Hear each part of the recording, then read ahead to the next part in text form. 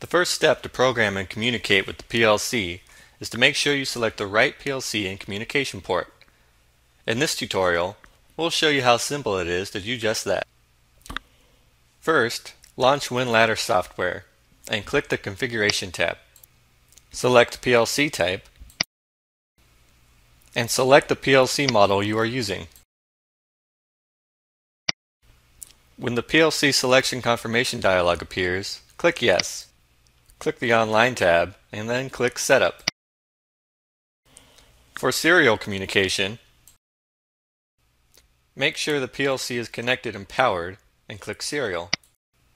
Click Automatic Detection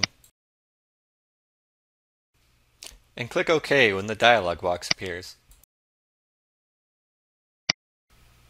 For USB communication, select USB and click OK.